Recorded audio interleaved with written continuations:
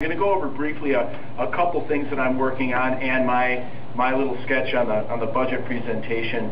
One of the bills I am still working on, as Ellen has said, and I'm working on it with her. She's fantastic. Every time I have a good bill and I'm looking for a Senate author, Ellen is always ready and willing, and she fights hard on the Senate side as well. But the paid sick days is critical. I can't say any more than she did about that bill, but it is important.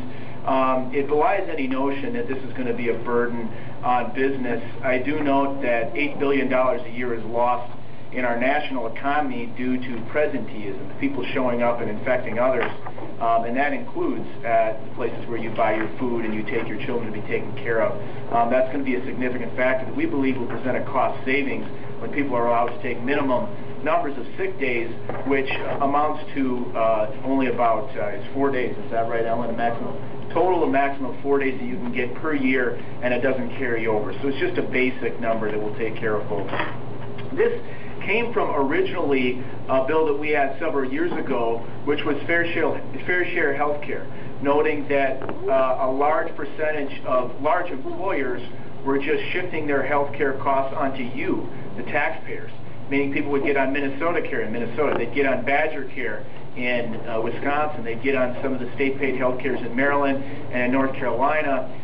When they showed up for work at Walmart, for example, Walmart would just give the employee an application for the state-paid health care and say, yeah, you can get health care here, and they give them a state-paid health care application. So the taxpayers were footing the bill, and this was an effort to just say, you know what, if you as a company with a major number of employers, and it was someone over 10 or 15,000 workers in the state, were relying on state-paid health care, that they'd have to pony up, they'd have to give back into the pool to make sure it's all taken care of. That was overturned by an ERISA law, a federal law. Walmart successfully fought that and had it overturned in Maryland, and we've been having to fight that ever since and waiting for action on the federal level to do that. So paid sick days is the next incarnation to ensure that folks are taken care of. Number two, mandatory plastic bag recycling, which is something that I brought up based on an idea from one of my friends in California.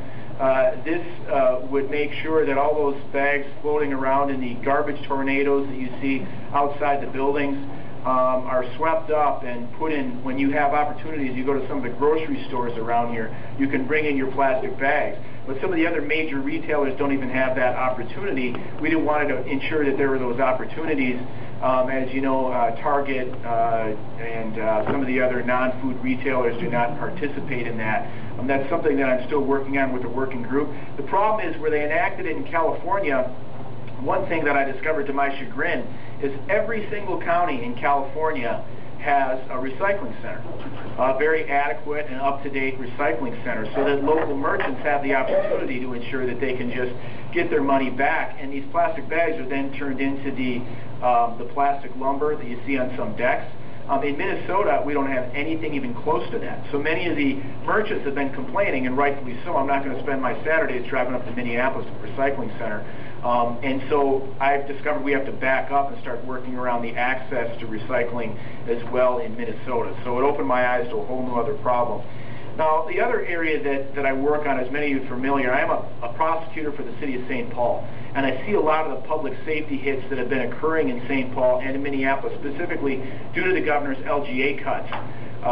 So on the cuts that we have proposed to police, or that are inevitably going to be proposed to police, are directly due to local government aid, and so that's one other area that I've been working on, is LGA as it goes through the tax committee. You've heard about the federal stimulus dollars. These are one-time dollars. So we want to hire some cops or keep some cops. We can't do it if we want to keep them beyond 4 years. It's just not going to happen. And so the one-time dollars have to be spent creatively through burn grants and COPS funding. Do people here remember the Clinton COPS dollars that came through at the federal level years ago? Well, that's something that we want to do on the state level to ensure that when those federal stimulus dollars come through the Department of Public Safety, that they're properly spent to ensure that our neighborhoods are kept safe. Now, when Tim Pawlenty did his budget presentation, and you know, the public safety dollars, what the governor, when he presented his budget proposal, he said he wanted to arm with veterans, military, public safety, and education. And the problem is, what he didn't tell you is when he proposed his public safety budget, which generally held public safety harmless, that's state patrol, that's courts, that's public defenders. It didn't include police and fire. When I think of public safety, I think of things like police and fire, things at the local level. And indeed it's true, because 80% of public safety dollars are spent at the local level in Minnesota.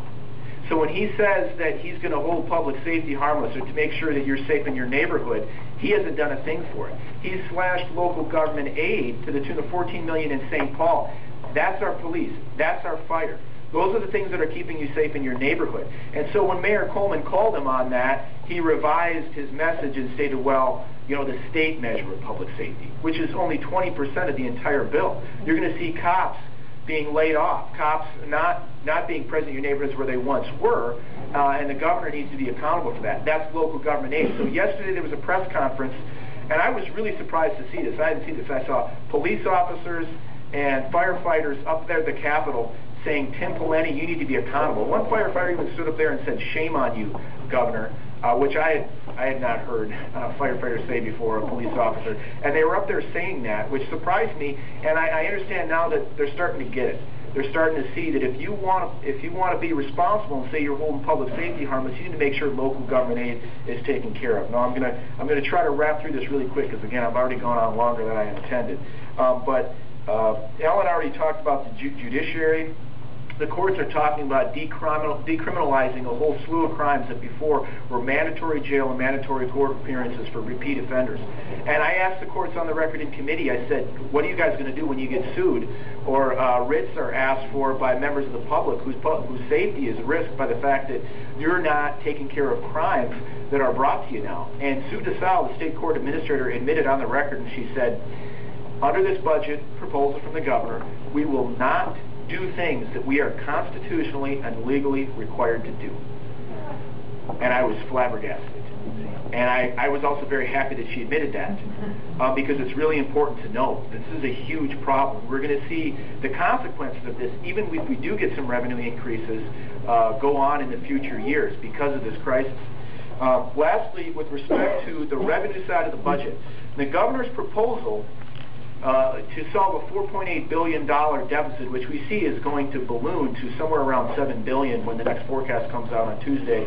Not only did he not solve the problem, because this $1 billion borrowing scheme is already found to be illegal or have legal issues with certain courts. So he hasn't even solved the problem. Not only did he do that, but he made it worse by tacking on $287 million in additional spending, as you can see in the presentation that Alice made, for corporate income tax cuts. I had a problem with that. I was very surprised, but I think the governor knows that in any negotiation, the person who comes through with the first offer, it puts themselves behind the 8 ball. So he did a non-starter with his proposal. It was not even a starting deal. And he made the problem worse. With that proposal that he made, again, in the out years, 2012, 2013, there is still a $2.5 billion shortfall. So this structural deficit, where we always seem to be in a crisis, it's not solved this year, and it's not solved in the out years. And you think the problems are bad now, they're going to continue to get worse. On page 13 of that handout, you see where the problem comes from.